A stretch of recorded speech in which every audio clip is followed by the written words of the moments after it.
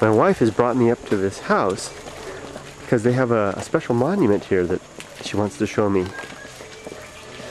Apparently, over 2,000 years ago, there was a battle fought near a river here, nearby, and the soldiers that died in the battle were buried here on this mountain. The people who own this property discovered several hundred monuments up in the mountain. Himiko, how many monuments did you say they found up there? Hundreds. Hundreds of them up there in the mountains here, right?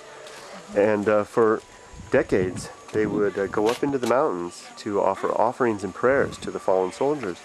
But when they got too old to be able to do that, they brought the monuments down here to their garden, and they buried all of them here inside the garden and left one standing. There it is right there. And this is in order because the people that live here are so old now, they can't climb into the hills any longer, and they just can bring their offerings here. And you can see they have some offerings there.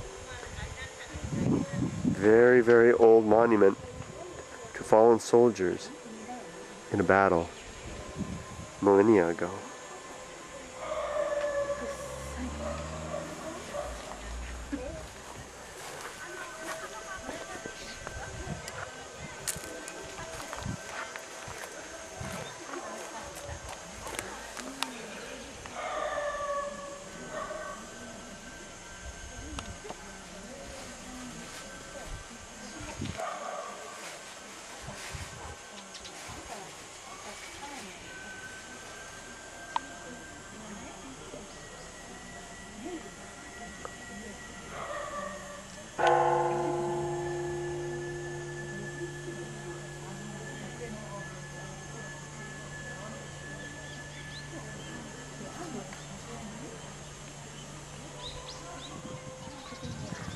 This is the garden of the woman who owns the house.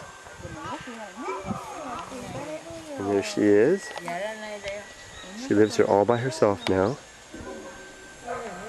My mother-in-law, that's my mother-in-law there, and her husband bring her filtered water because the only water she gets is from the river.